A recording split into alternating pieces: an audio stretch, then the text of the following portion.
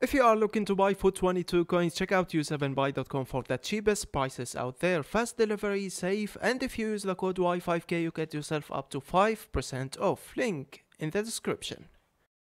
Yo, what's going on guys? Y5K, welcome to a new custom tactics video on FIFA 22. Today we are taking a look at one of the best, if not the best, ultra attacking custom tactics and formation on FIFA 22. For real, this formation and custom tactics helped me to come back many and many times on the last weekend league.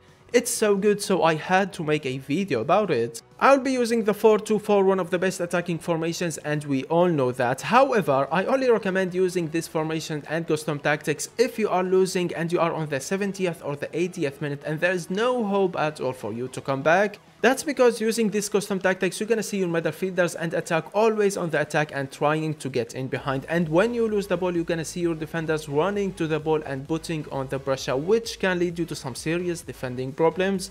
So like I said, I only recommend using this formation and custom tactics if you are losing. With that being said, ladies and gentlemen, before we jump into the video, if you're not around here, don't forget to subscribe. Drop a like on this video, that will be always appreciated. And now let's jump into the custom tactics. First of all, this is the formation that I have told you about, the 4-2-4. When you look at it, you know it's all about attacking. 2 center mids, right wing, left wing, and 2 strikers. Now let's start things up with the custom tactics. Defensive style should be constant pressure, but we all know pressure can cost you a silly goal from a counter attack on FIFA 22. So if you don't want to use constant pressure, you can use press after possession loss. They both do the same job, but the difference is when you use press after possession loss, you're gonna see players putting on the pressure only for the first 7 seconds when you lose the ball. After that, they're gonna play it cool like you are using balance. So for me, and what I use is constant pressure. Now width should be 50, depth should be 65. Build up play, I'm going with fast build up, which is the best thing to use if you are losing. Chance creating, I'm going with possession. Width should be 50, players in the box should be 7 or 8, corners and free kicks should be 3 or 2. With that being said, this is all for the custom tactics. Let's move on into the player instructions. Starting off with the defense, although you are losing and you want to score a goal, your full back, right back and left back should stay back while attacking, and let me tell you why.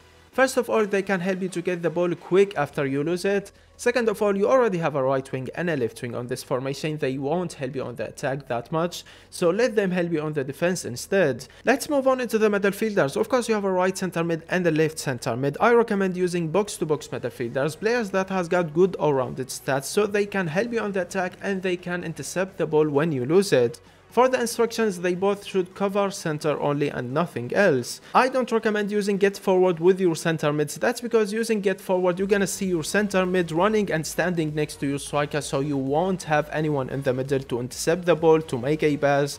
Just use balanced attack with your center mids and fast build up will do the job. That's all for the midfielders and the defenders. Let's move on into the attack, starting off with the wingers. For your right wing, he should stay forward, cut inside and get into the box for cross.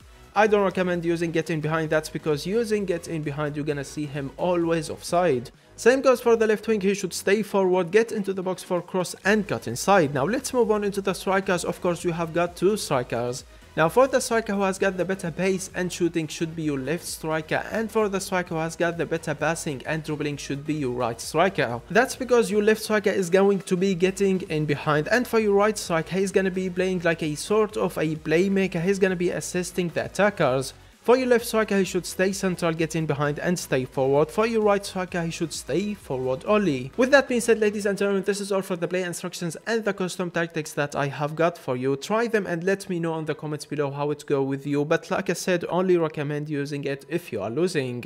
I hope you enjoyed the video. Don't forget to subscribe and like, and let me know in the comments below what formation do you want to see next. I will see you all in the next video. Peace.